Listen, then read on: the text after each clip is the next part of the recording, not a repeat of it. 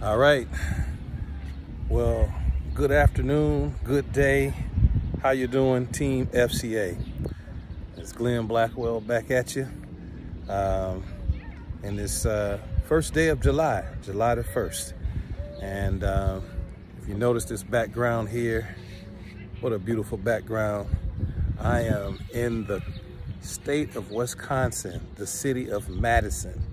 And the background is Lake Mendota.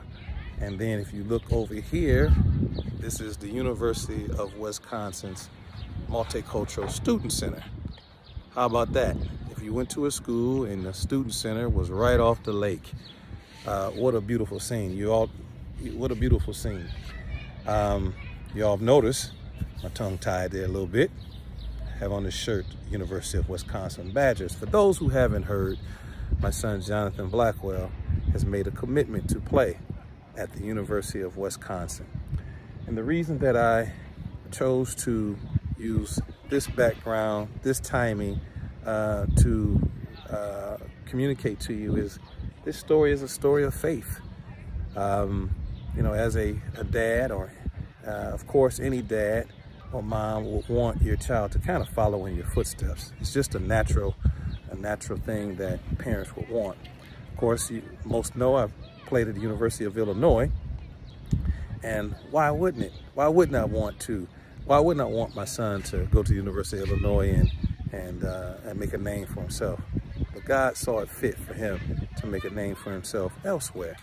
And this story of faith happened with a good friend of mine who, Gardis Tate, who is, he also does strength and conditioning with Jonathan.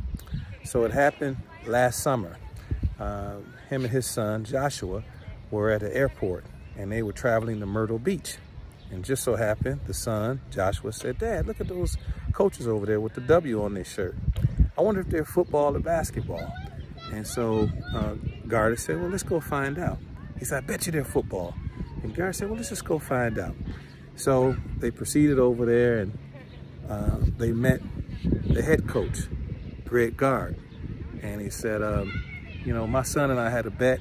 We want to know if you guys are football or basketball." He said, "No, we're basketball." And so Gardis says, "Oh, wow, man, I have a client, and his name is Jonathan Blackwell.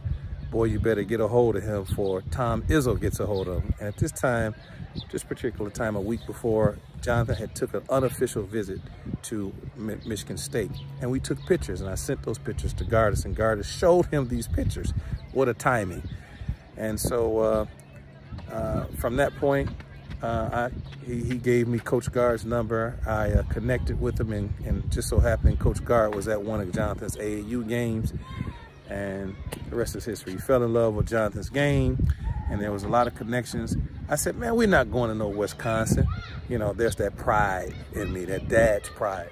And boy, when we came up to this campus, it was a surprise once again. And so again, just a story of faith. I said that Jonathan's recruiting process will happen out of the ordinary. It'll be supernatural, I said. And sure enough, that story exemplifies just the out of the ordinary way in which God showed up. And so the last we talked, we were heading into our coaches breakfast that we had at Brightmoor. It was a success. We had over 65 coaches in attendance, and we had two dynamic speakers, Sam Riggleman and also Bakari Alexander, just encouraging the coaches to be present in the lives of the young people that they coach. And then in June, we had our first team basketball, FCA team basketball camp, which we had 6 teams who participated in it. Brother Rice, Brandon, Imlay City, Rochester Adams, Renaissance, and River Rouge. So you'll hear more about it in the newsletter that I'll put out for this upcoming month. And so just wanted to report to you, just wanted to connect with you that all is well with FCA. You know, this month we also will be planning for next year. Take this month and meet with our board and just talk about what 22-23 looks like, and look forward to it. Also, again, thank you so much for your support, your belief and donations to what we do.